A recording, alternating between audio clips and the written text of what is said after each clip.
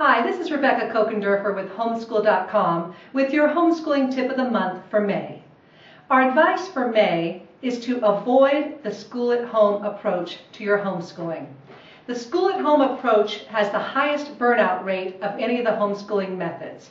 If you've been homeschooling for a while, you might be aware now of the different homeschooling styles. Some people do Montessori at home, or Catholic schooling at home, or Waldorf.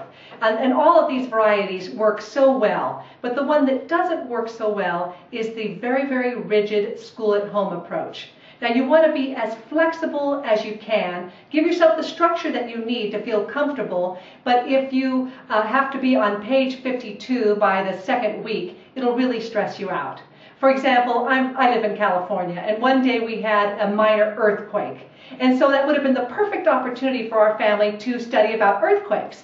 And the kids would have really remembered everything that we had been studying because it would have been relevant to them, right? I could have spent the whole day about volcanoes, the Pacific Rim of Fire, earthquakes, the plates, all that great stuff, and we would have had a great time and it would have been memorable. But instead, at that time in my homeschooling journey, I was stuck in the school-at-home approach. So instead, I did page 32 of the science book, and looking back on it, nobody remembers what it was.